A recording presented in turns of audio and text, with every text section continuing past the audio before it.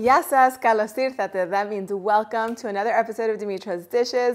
Today I'm going to teach you how to make the Greek-style pita flatbreads. Now I showed you how to make the pita pockets in two ways, using the oven method and the pan method, stovetop method without the oven.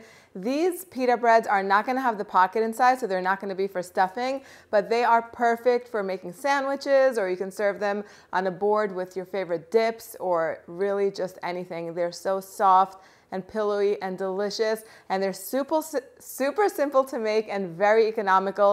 I swear, try this one time and you're never going to buy the pita bread from outside again because you just can't beat it. We're going to begin with making the dough. We're going to start with 2 cups of lukewarm water, 1/4 cup of whole milk, 3 tablespoons of granulated sugar, and 2 1/4 teaspoons of yeast. This is active dry yeast. I'm also going to add 1/2 cup of the all-purpose flour. And I have not mixed the salt into it because salt does kill yeast. And before I mix up the yeast mixture, I'm just going to whisk together the salt with the all-purpose flour so that way the whisk doesn't get wet. And now I'm just going to whisk together the yeast mixture.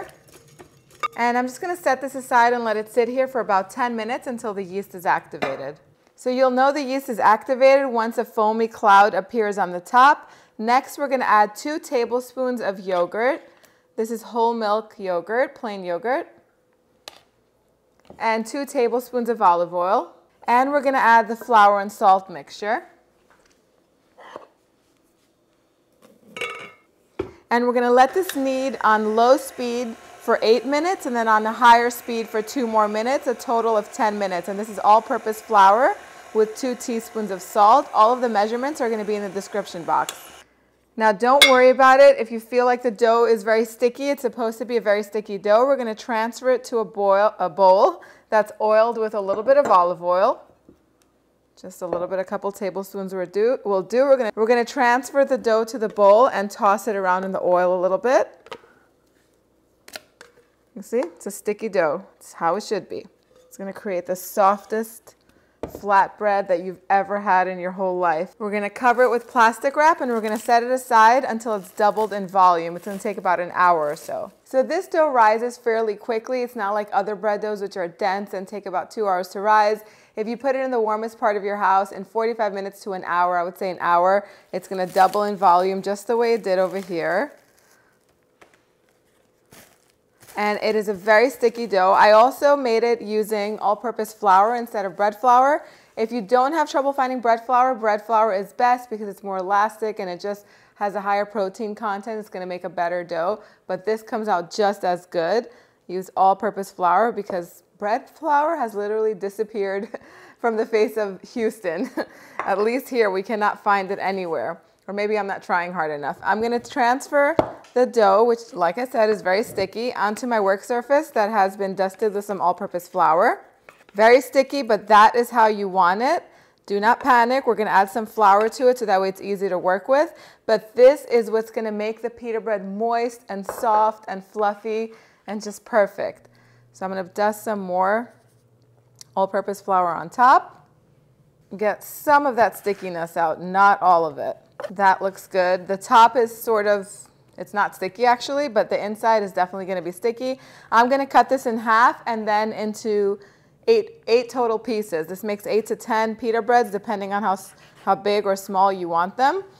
But I find it easier to cut each portion into 4 to have a total of 8 rather than cutting the whole thing into 8. I can't really eyeball it too well. So I cut it in half and then each portion in half. And I'll just roll each one. You see how sticky it is? I'm just going to form each one into a circle and just use a little bit of flour to help you. Okay, so now what you're going to want to do, they're semicircular. They don't have to be perfect. Now what you're going to do, you're going to want to get rid of all of the flour that's on your board. Now if you have one of these, I think they're called dough scrapers, they're super handy. I'll link down below. If I forget to link underneath in the description box, it's always on the web post, on the website where this recipe is linked. So now this recipe moves super quick. So you want your oven preheated to 525 degrees, but of course you can do these on a cast iron skillet or even a nonstick skillet on your stovetop if you want to. The oven just makes things go much faster, so you can do that, and which is the way I'm going to do it today. And then you're going to also want to line 2 baking trays with parchment paper. You can reuse them. If you have 3 baking trays, that's even better because you're going to have to reuse them a few times. I always reuse my parchment paper, as you can see. As long as nothing is baked on it with like garlic or olive oil, I just reuse it a few times, then I throw it away because why waste? So that's what I'm doing there. So I'm going to put a little bit of olive oil onto my work surface because I don't want to work with any more flour at this point because I want them to be really nice and soft. So just get some olive oil on there. I'm also going to put some olive oil onto my hands to help with the stickiness. Any excess I'll just put on the board, rub it on my hands, and I'm just going to press it out. This recipe right here works amazing as a pizza dough. So one recipe and you can do lots of things with it. So stretch it out into a circle. You could also roll it out with a rolling pin, that's fine too. This is so easy, why bother?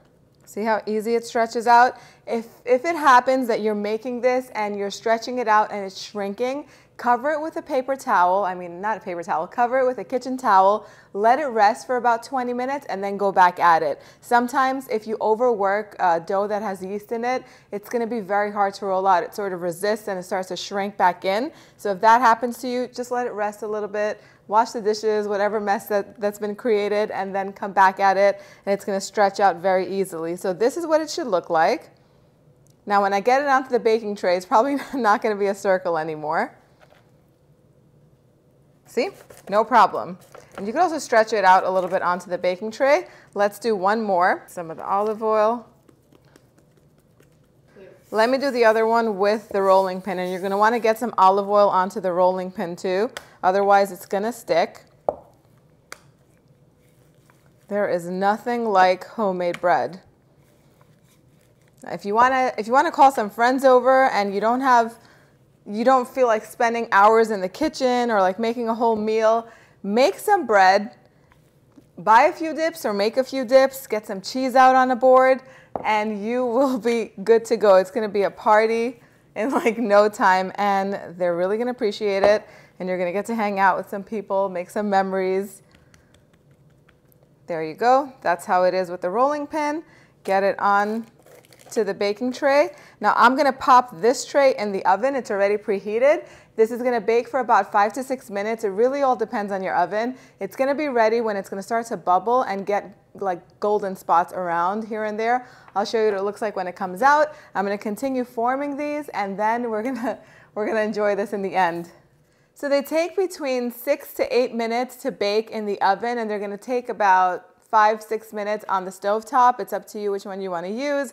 I just find that it's easier to use the oven. If you have lots of baking trays, you can just put 2 or 3 baking trays depending on how many racks you have in the oven at the same time, so you get this done faster. Otherwise, just reuse the same ones. Form the pitas and leave them on your work surface, and then transfer them onto the hot trays once they come out of the oven. Very carefully, taking care not to burn your fingers. If you're serving the pitas the same day and you want to get more color on them, once they're done baking, then you can put them under the broiler element for about 45 seconds, keeping a close eye on them so they don't burn, and then they're going to get more golden on top, and they're going to get more of those beautiful marks on top that fresh pita bread from the bakeries usually has. You're going to see once they come out that they're going to be so nice and soft and slightly crisp on the bottom. They're perfect for pizza, like I said, so you can use this pizza dough in any pizza recipe as the pizza dough, as the pizza crust. You can serve these with your favorite dips. Make a sandwich out of them, a panini or a gyro, whatever you want. They're so delicious. I'm going to go in and take a bite.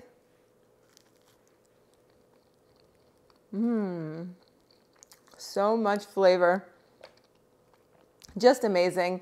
Nothing beats homemade.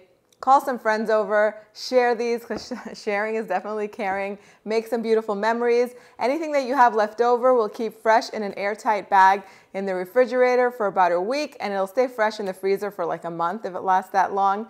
Bread does not last long around here. If you like this recipe, let me know what you think in the comment section down below if you decide to make it. Share pictures with me on Instagram and on Facebook. And if you want to learn how to make the pocket pita, you're going to want to click right here, and I'll see you right over there. Yes,